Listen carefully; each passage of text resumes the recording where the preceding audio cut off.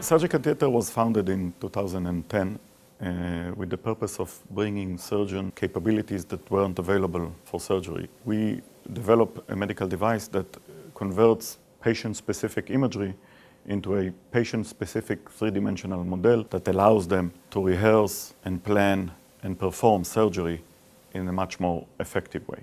Usually they can do a narrower or a smaller opening in the skull during the procedure because they have much more confidence that they can achieve what they need to achieve after using our system.